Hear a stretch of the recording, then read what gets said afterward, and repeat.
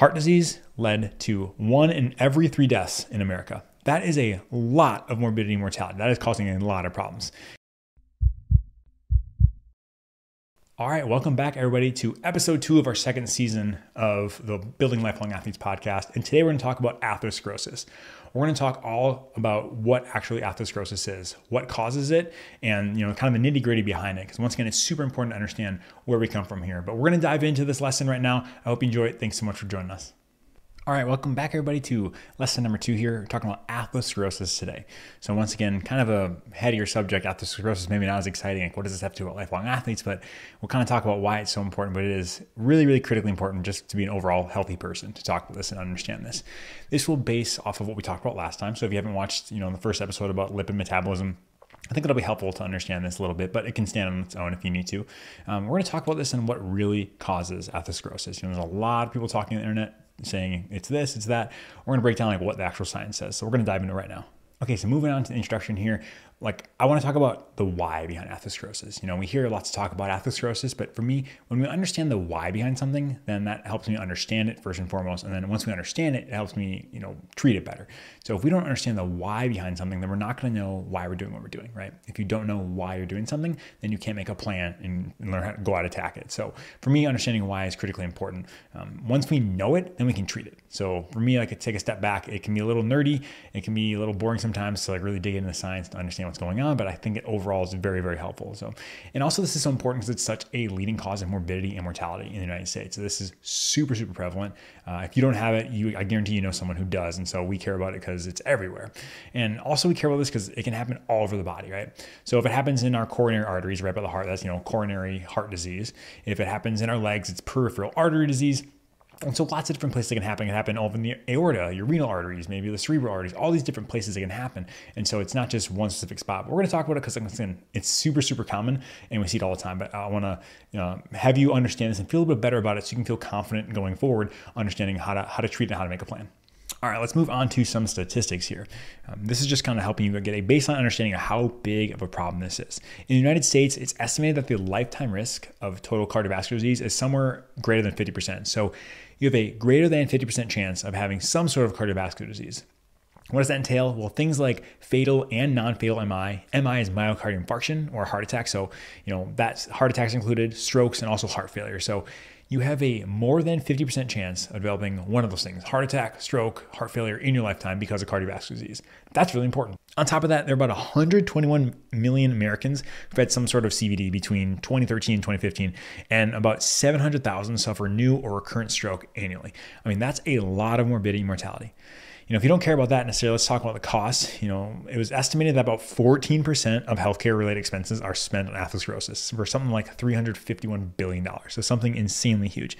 It's projected to be about $749 billion by 2035. So obviously that shows the trajectory of where we're going, that it's not getting better, but it costs a lot of money to take care of this because this can lead to some really long-standing problems and some really expensive problems too. And on top of that, you might say, whatever, if I have some heart disease, costs me, whatever, I don't care. Well, what should I care about? Well, you should care about death. This is the leading cause of death among adults. In 2016, when the study that I saw, it accounted for 1 in 3 deaths in adults. So let me say that again. Heart disease led to 1 in every 3 deaths in America. That is a lot of morbidity and mortality. That is causing a lot of problems, and it's also the leading cause of death worldwide. There's about 17.6 million deaths in 2016. So just to kind of break it down here, this is a pervasive problem. This is everywhere and it affects almost every single person. Obviously more than 50% of people are having this. It's costing us billions upon billions of dollars every year. And it's one of the most likely reasons why you would die. So this is why we care so much about this, so we can understand it, treat it, and prevent that from happening. All right, so let's break down into our overview here. Just the general overview of atherosclerosis. So it is complex. It's complex and it begins at a very early age. There's some data, unfortunately, showing on autopsies that fatty streaks can be seen in children and sometimes adolescents. We'll talk what fatty streaks are, but long story short, it's the starting of atherosclerosis and can be seen in children and sometimes adolescents. However, usually it's silent until the 6th or 7th decade. So obviously, usually you live with this. It takes years and years and years and years to get there, but it doesn't really start showing itself with any problems until the 5th, 6th, 7th decade of life. And so that's why people think this is an old person problem. Not really. This accumulates over time and it takes 20, 30, 40 years till it actually kind of becomes a problem. Once established though, it's usually going to progress. There are many, many things that make atherosclerosis progress. Some things like age, just the more birthdays you collect, the more likely you're going to have atherosclerosis. That's just how it works. Like I said, it's that accumulation over time that we care about. High cholesterol or dyslipidemia is another reason. If you have uncontrolled hypertension, maybe increased sympathetic tone, which is kind of our, fight or flight nervous system. If you smoke, if you have obesity, if you have a sedentary lifestyle, chronic kidney disease, just general inflammation can do it. There are some studies that maybe depression can lead to increased risk as well, but also things like insulin resistance, diabetes, live in urban areas with lots of pollution.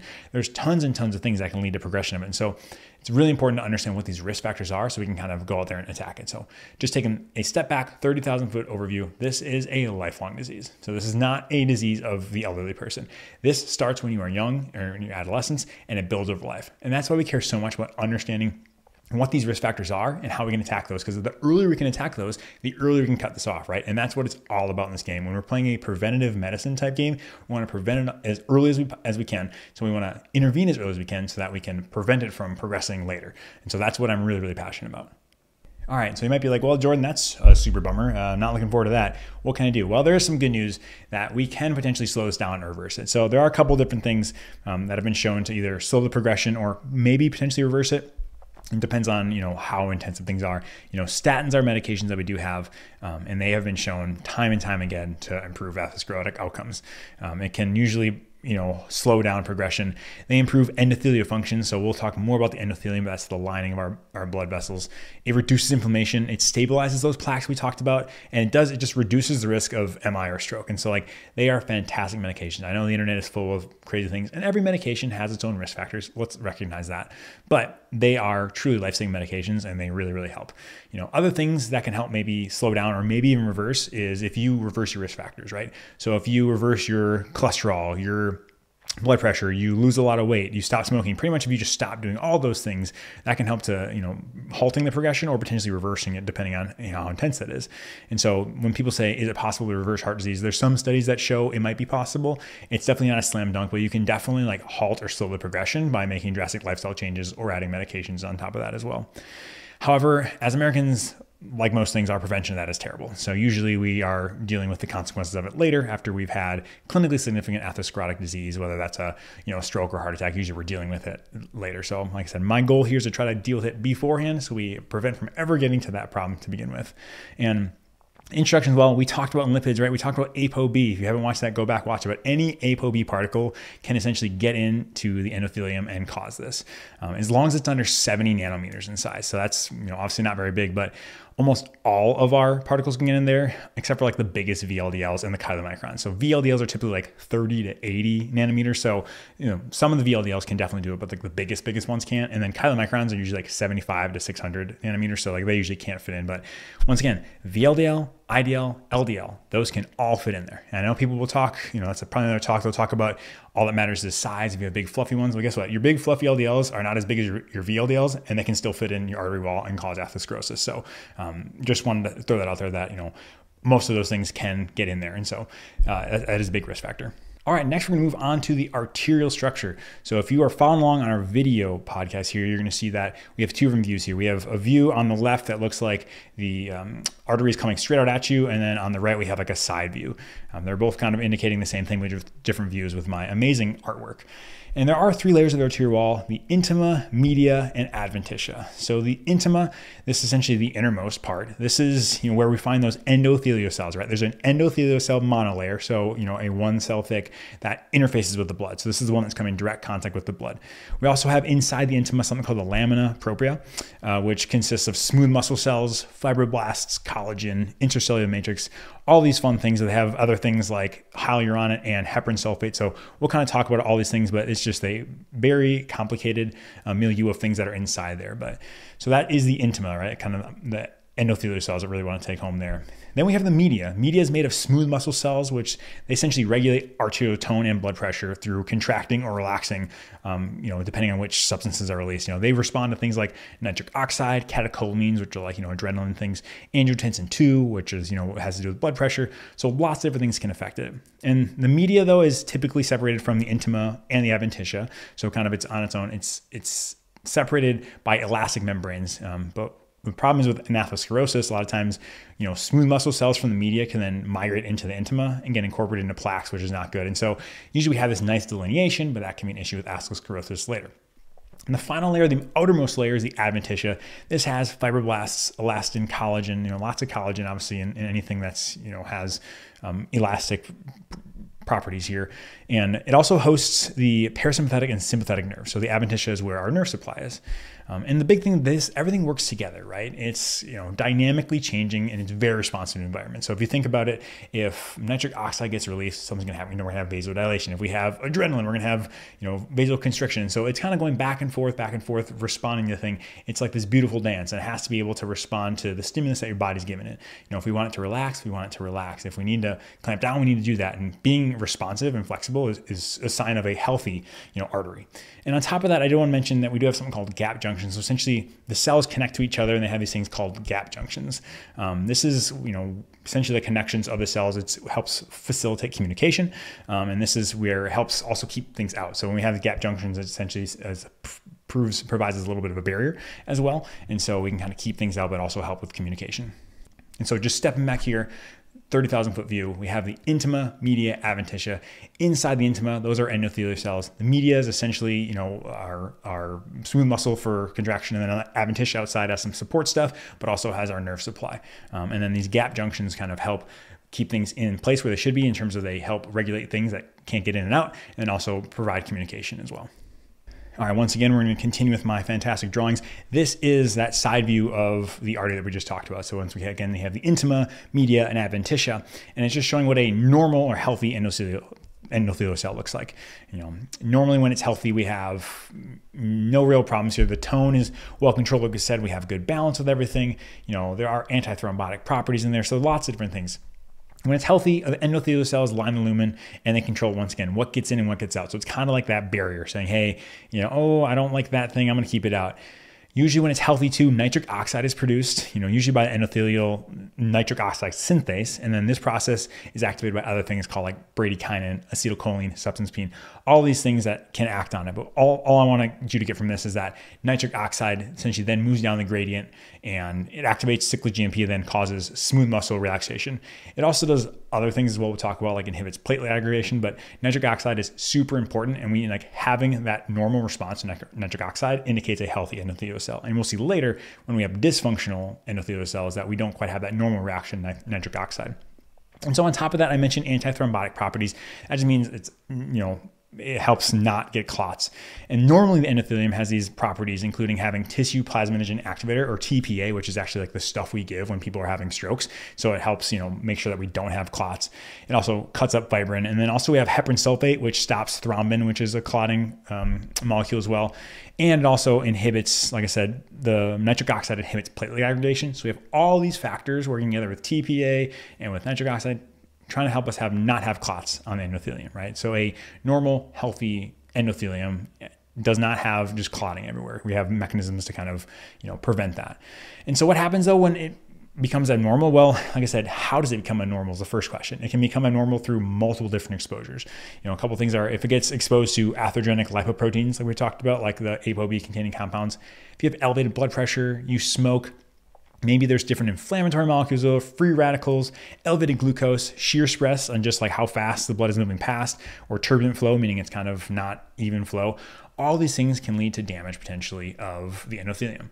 And then what happens when that happens is we have physiologic changes. We'll have a decrease in that nitric oxide production. And like we talked about, when we have a decrease in our nitric oxide, essentially the endothelium becomes more prothrombotic, and then we, decreases our TPA as well. And so we're much more likely to clot and lead to badness. The way I kind of think about that is also when we have these chemicals go in and kind of lead to dysfunction in endothelial cells, it just throws off the balance. We're also going to have, some disruption of the tight junctions. So things might be able to get in, get out where they shouldn't be. We might have activation of vasoconstrictors when we don't want that, or we're not as, compliant. We can't squeeze down and out as much. So long story short, lots of things happen when we don't, when we have injured or damaged endothelium. And so just a 30,000 foot view back, normal endothelium, it keeps things out, right? It's nice and smooth. We don't have any clots. It has properties and chemicals that inhibit it from clotting. When it gets damaged by things like smoking, hypertension, high cholesterol, we can start damaging the endothelium. That can lead to decrease in nitric oxide, so decreasing of our anti-clotting properties. So we're going to increase the clots. We're going to increase the permeability as well. We're going to break up some of those gap junctions. It's more likely that things can kind of get in and out where we don't want them. So lots of bad things are happening, and we do have endothelial dysfunction. That's why we care so much about it. Okay, and after the damage of the endothelium is started, we're going to roll through progression here. And as you can see, we have a little bit more on this slide than we did last time. So here there's a couple different things that are crossed out in different colors. But after we damage the endothelium, essentially what happens is some adhesion molecules are going to be expressed. And we don't want adhesion molecules, right? We do not want that.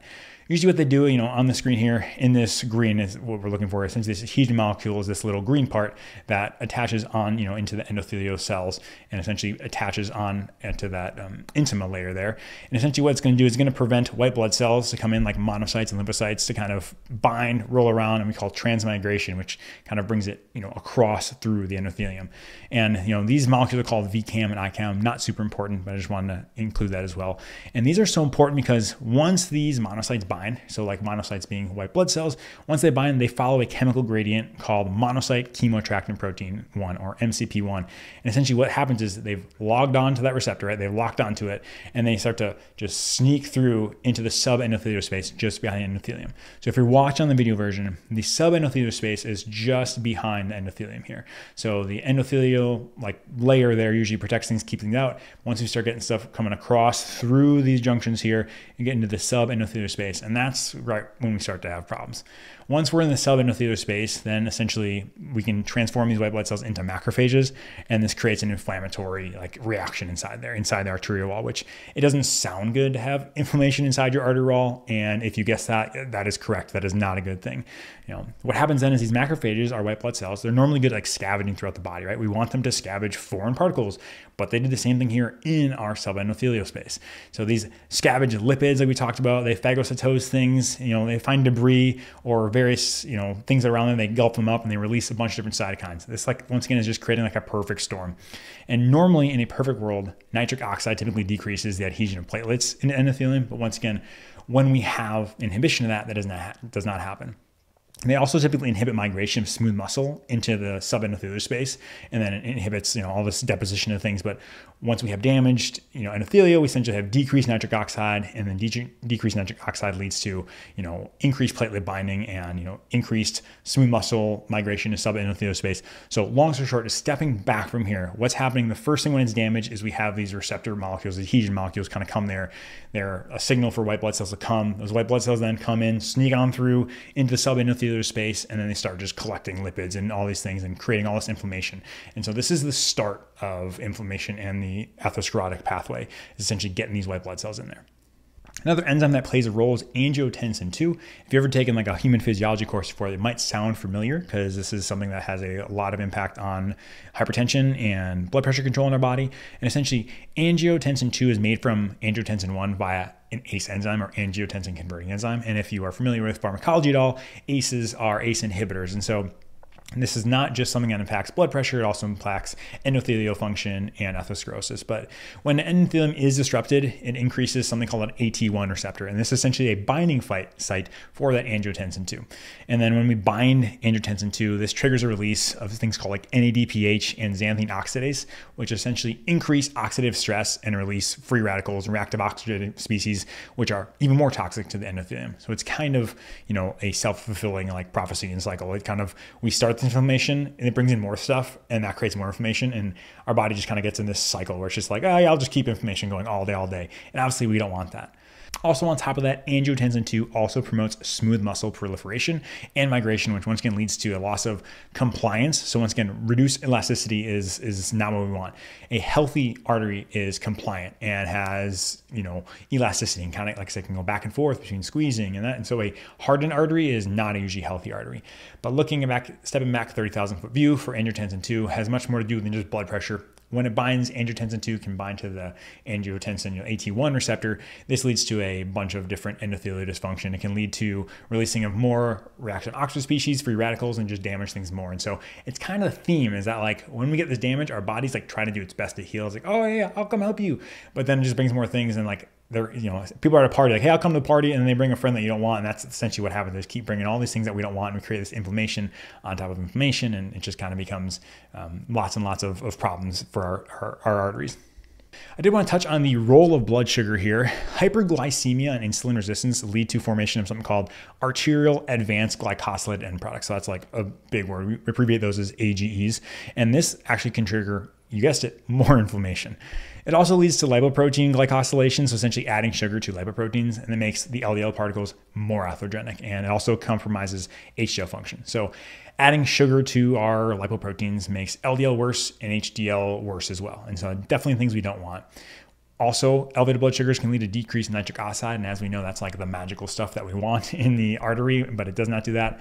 And it just really kind of leads to other inflammatory mediators, and it leads to infiltration of white blood cells, and overall just like leads to lots of big issues. It can also actually lead up with insulin resistance to dysfunctional fat around the coronary arteries, which then increases risk even more for atherosclerotic disease. And so when we talk so much about why we care about blood sugars, this is a small portion. It can happen everywhere, but this is a perfect example of what happens when we have too much sugar in there, right? If we have all this sugar, it attaches to these small arteries, right? And you can get all these changes. And this can happen like everywhere in the body. And that's why with bad blood sugars, we have problems with the kidneys and the eyes and, and the heart we talked about. So these these advanced glycosylated end products, they're really a problem. And this is how they affect the atherosclerosis. And this is why it's so important that if we have, blood sugar abnormalities, we're really trying to get a hold of that, because that can be really, really helpful to control our risk for atherosclerosis. All right, let's talk about white blood cells, specifically monocytes and lymphocytes here. We've mentioned that white blood cells can bind, and that's usually not that fantastic in atherosclerosis, but in normal physiology, we can have these things bind, and then they can be exposed to things like macrophage colony stimulating factor, and essentially a monocyte will then get turned into a macrophage. Normally, that's totally fine. It's not a big deal. Usually it can leave the blood vessel, via HDL, or get taken up and can get out of there if it gets taken in. Normally, that's not a problem. So if it does even get taken up to the subendothelial space, if we have enough HDL or we're not overwhelmed, we can get it back out and it can leave. But in atherosclerosis, this doesn't happen. What happens is usually cholesterol can be transferred out of the cell by HDL, with different scavenger receptors and ATP binding cassettes, and it's cleared from the area. So normally, like I said, we have some excess. Okay, HDL come in, does its thing, picks it up and leaves. But when we're overwhelmed, this is when we start to get in trouble. When we have lots and lots of LDL, when LDL is oxidized and it gets trapped, essentially this triggers scavenger receptors on the surface, and the macrophages then take up these atherogenic lipoproteins. So essentially it's going around, they're doing their job. They're saying, okay, oof, that's in trouble. Let's take that up. Yep, let's eat that, let's eat that. So they take up lots of it. But what happens is they take up so many that eventually it gets overwhelmed, and it starts to form something called a foam cell, which a foam cell then over time, in the right inflammatory environment, like we've talked about here, if it starts cycling over like that, the foam cell eventually becomes a fatty streak. And like I said, the fatty streak is kind of like the first layer. We're getting these kind of, like I said, macrophages eating all the lipids and the lipoproteins and creating this stuff. And it's just kind of doing their best, but essentially they can't get transported out fast enough. And so this is our body's way of saying, I don't know what to do. It's like essentially just, shoveling stuff under your bed. It's like, okay, I know this isn't where it goes, but it's just going to go there. And theoretically, if you do that long enough, you'll just your bed will start raising up. And that's kind of what happens in atherosclerosis as well. After a fatty streak, we do have a plaque that's finally there. So if you think about it with the bed analogy, we're shoveling stuff underneath, that's our fatty streak, and eventually we lift it up to where we have this actual bump underneath our bed. That's going to be our frank plaque.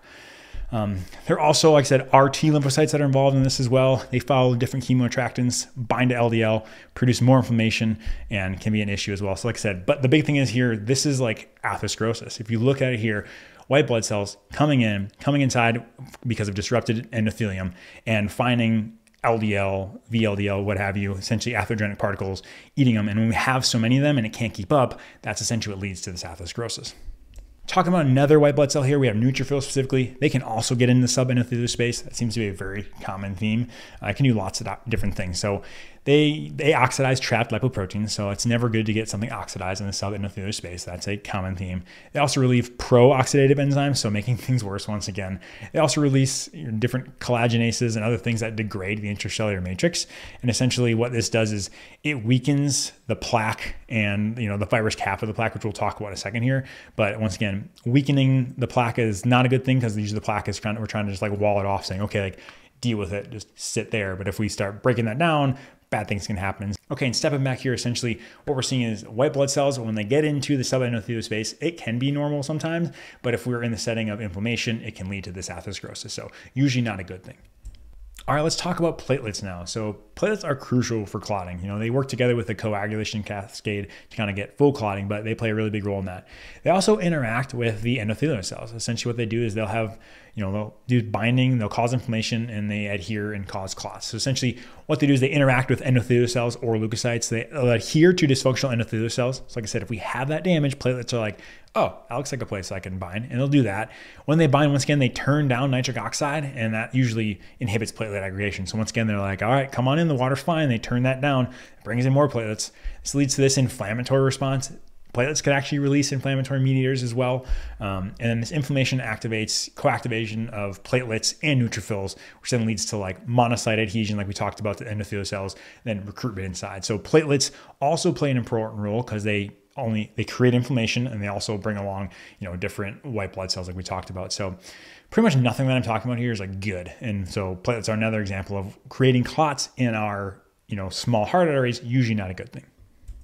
All right. And so like we've talked about here, a normal situation, we get some of the white blood cells, we get the macrophages into the subendothelial space. That can happen. That can happen even without atherosclerosis, and it starts taking up stuff and creates a foam cell. Normally these cells can undergo apoptosis and then are cleared and does not cause inflammation. However, like I said, when the rate of foam cell formation and accumulation increases, then the capacity for removal is exceeded, and essentially there's an accumulation of fat and the fatty streak builds. So like I said, normally we can get in there, we can get stuff in the subendothelial space. That's not completely crazy, but the more stuff we have in there, the more likely we are to have problems. And that's why we care so much about it. If you don't have as many, lipoproteins, you don't have as high of an LDL, there's less of a chance of stuff getting in there. So it's really just playing a numbers game. And so plaques though, like I said, when we do have the foam cells that are in there and they can't undergo apoptosis because it's just too much to handle, we can't clear it, this eventually becomes a plaque. And this plaque has a lipid core and a fibrous cap. Early plaques typically aren't calcified. So some people say, I got my coronary artery calcium score and I had nothing. That doesn't necessarily tell us a whole ton, because early plaques, you can still have a plaque, but there's no calcium, so we can't necessarily see it on a scan. But that being said, when we are in this early stage and we don't have calcium and it's not fibrotic or necrotic in the core, this could potentially regress. So we could actually improve this potentially. But however, if it builds, it starts to build into the wall. So like kind of towards the lumen, and only late in the process though does it completely obstruct the lumen. So if you think about it here, if you're looking at the video version, I'll explain it in words. In that subendothelial space, it will push into the lumen. So the lumen meaning the opening in the hole of the blood vessel. It'll essentially push in there, and it doesn't necessarily occlude off right away. That's a late stage disease and progression, but it can happen. But as it does continue to grow and progress, essentially what happens is we start to have necrosis of the lipid core, the fibrous cap, more inflammation comes in, and essentially what can happen is we can destabilize that plaque. And we'll talk more about that. Destabilizing our plaque is typically not a good thing, and we can see why bad things happen. And next, we just want to talk about what is a stable versus unstable plaque, like we just talked about here. An unstable plaque is usually a large lipid core, so just lots of lipids in there, lots of inflammation going on, decreased smooth muscle density, all those things. And a stable is the opposite of that, essentially, right? So we have a small lipid core, we don't have inflammation, and it's actually calcified. So if things are calcified, we're actually feeling pretty good that it's stable. There's actually some data that people who run like ultra marathons are more likely to have calcification in their arteries. The question is that pathologic? Is it not? That's not the discussion here. But that being said, when we see calcium in the arteries, that does give us some sense that, okay, those actually have calcified over and are probably a little more stable. And so how does a plaque progress? Well, like I said, typically what happens is all this inflammation is going on. It kind of leads to these superficial erosions. So the top can kind of start to break down. We can have ulceration or, maybe necrosis inside the core, lipid core.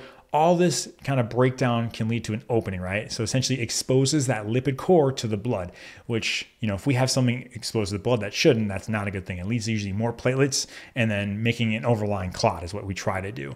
However, this happens though, we kind of have breakdown, then rebuild, breakdown, then rebuild. Eventually, like this can either build up enough where it completely obstructs the lumen, so we like have no blood flow there, or what can happen is essentially we start to build things up and the cap gets flicked off, and then that goes downstream and causes a heart attack or a stroke. And so that's why we care so much about it, like stabilizing plaques. When we talk about statins, they stabilize plaques. This is what we're talking about. So we are stabilizing the plaques so we don't have downstream effects. Like I said, if you're looking at a suspicious lesion, we just talked about it before, but usually, like I said, large plaque volumes are worse. The large necrotic core, Those are things that how we kind of can predict which ones will rupture, although that is not a very good game that we're good at, is understanding which one's there. But once again, if we have lots of breakdown, lots of necrosis, we are having lots and lots of fatty deposits. Those are lesions that we don't feel that good about. And okay, just to close it up here, talking about the summary, atherosclerosis is very complicated, has lots of genetic, environmental determinants, so it's not as simple as anything. It encompasses all layers of the arterial wall in terms of the endothelium, the intima, the media, the adventitia. All those things become abnormal and it gets disrupted. And atherosclerosis is more than just LDL, like we talked about. It's not just LDL passively accumulating in the walls of the arteries. It involves oxidation, inflammation, and reorganization of the artery. And essentially, endothelial dysfunction is kind of like what triggers all this, right? It starts this whole cascade and be caused by things like dyslipidemia, hypertension, smoking, insulin resistance, a bunch of other things. And then once it's disrupted, right? So our endothelium is disrupted, nitric oxide production decreases, and there's a more prothrombotic environment. And so that's going to start triggering this thing. Then this triggers more inflammation and leads to oxidation and accumulation of apoB containing particles inside the subendothelial space.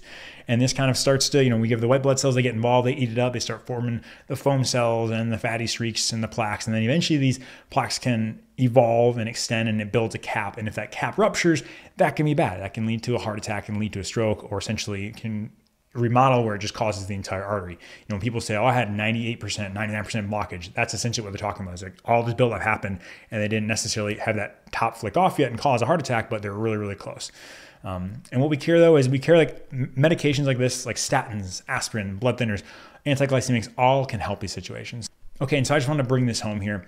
This is a very complicated process, right? There's lots of things going on. There's inflammation, there's LDL. But the main take-home point I want to say is like, we know that VLDL, LDL, all those apoB containing particles, like those are a critical driver for atherosclerosis, right? If we don't have those, then we're not getting things in the subendothelial space. And that's like essentially the fuel for the fire.